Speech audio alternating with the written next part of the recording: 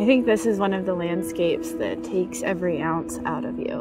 And I mean that in the sense of like, it takes every ounce of energy to be in it and to get across it. It takes every ounce of emotion to experience it, both in the good and the bad. And it takes ounces in the sense of like, you'll have weight on your back to make it through here.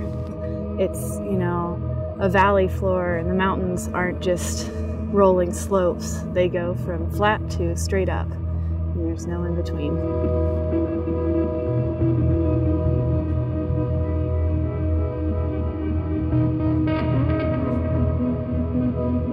I think this hunt came together in a way that was maybe unique. I was invited on this hunt by a new friend that I had made that connected with me over a hunting story, and she invited me to be on this Dall sheep and mountain caribou hunt, and then found out she couldn't go and handed me the gift to ask someone else, and immediately felt like I had been re-gifted an opportunity to do something like what she did for me. And Bridget was it. Like, that's exactly who I wanted to go with, and this story just kind of grew as the year went on, and now we're here.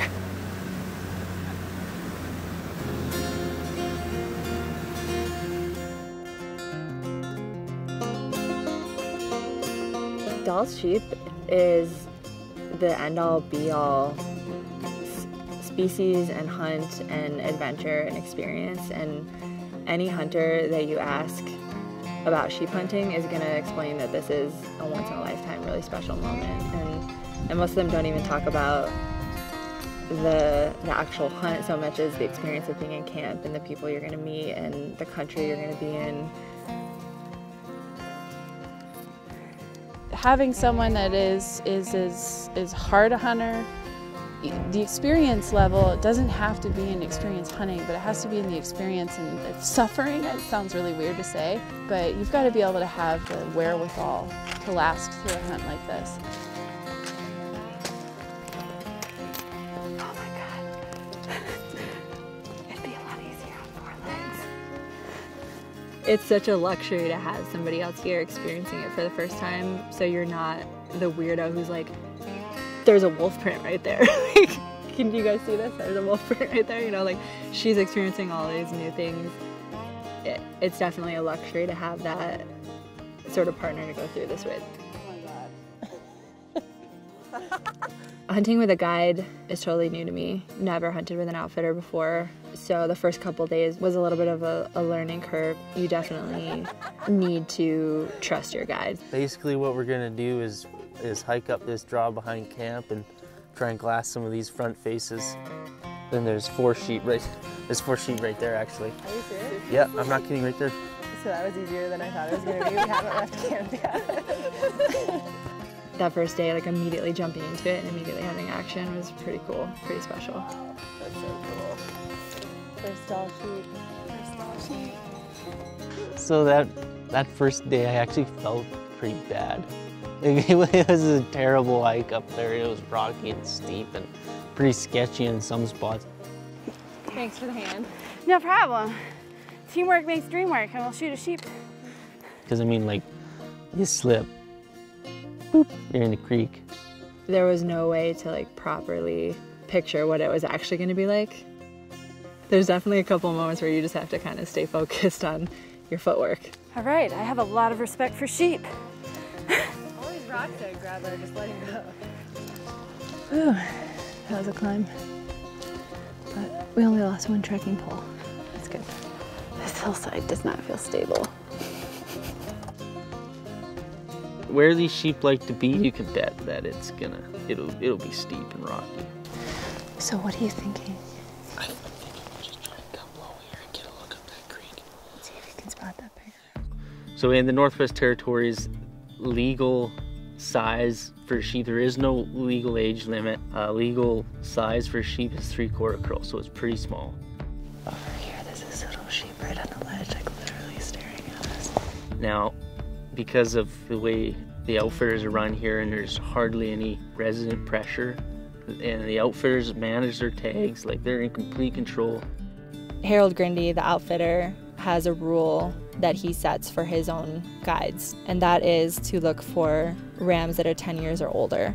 He's looking to take out the oldest rams that are likely at the end of their life cycle because that's the best way to sustain this resource for future hunters.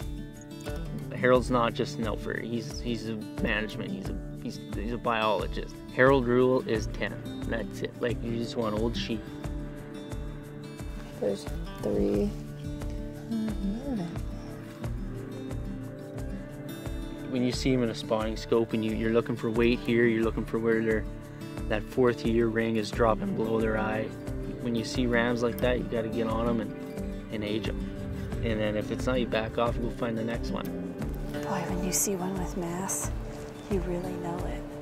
If you look at him, his head just looks like, yeah. They kind of look like they have Princess Leia buttons on the side of their head from far away.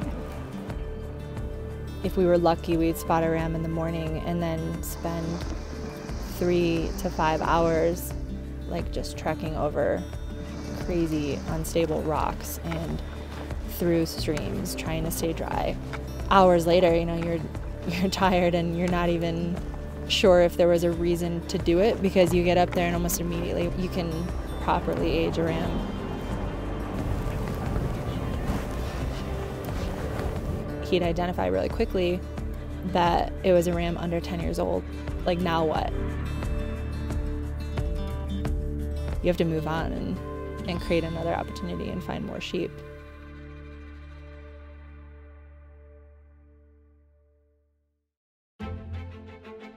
Jessi came into the trip with the goal of putting a stalk on a caribou bull.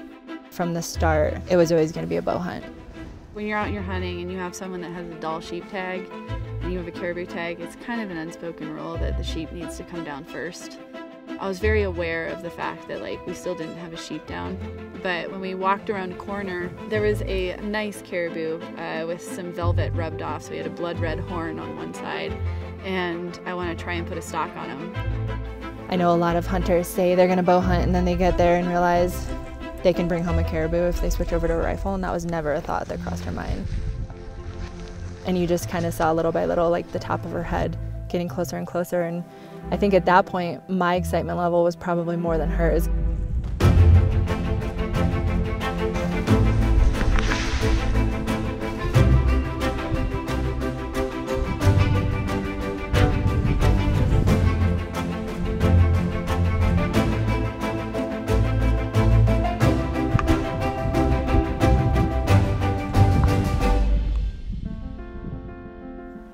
That last guy, when he stood up, was right around 40 yards.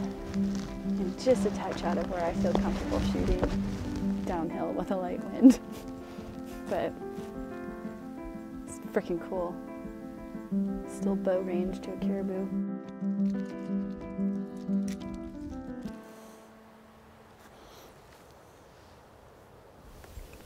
I got 4 rams. That one looks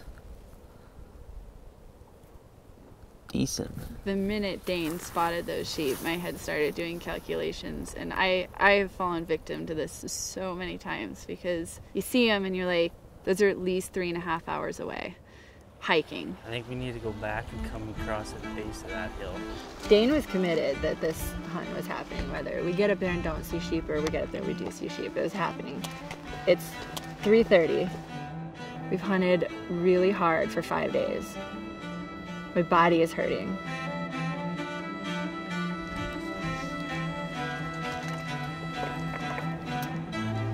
There's some times where you're in this dark place in your head and you just have to be like, we're going up there, and if we don't do it, that isn't hunting.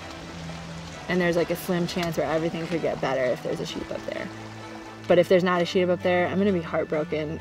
And this is all happening as we're walking up the drainage, and I look up and see the sheep and everything changed.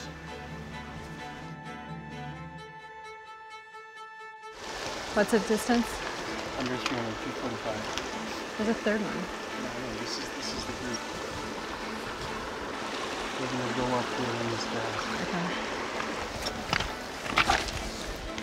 What's my distance? What's my distance? There's still 2. He's heavy bloomed on this. On the horn that you'll see is heavy bloom. He just took a step forward, right? That's him? No, there's two right in front of you. Okay. Look, they're all lined up. He's going behind rocks.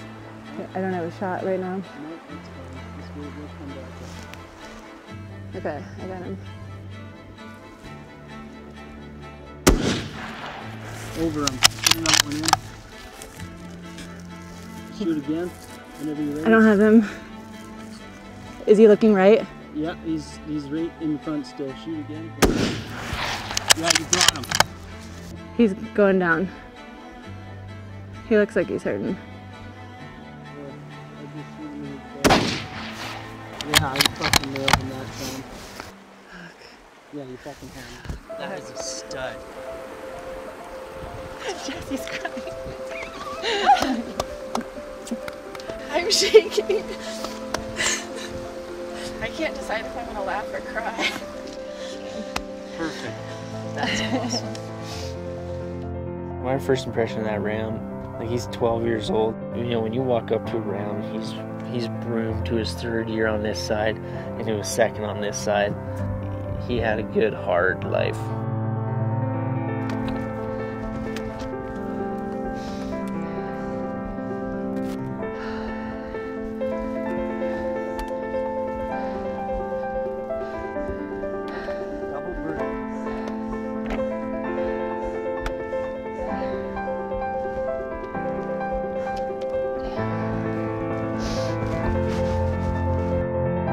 What his book looked like and how it played into the story of this place was, you felt it when you walk up to him.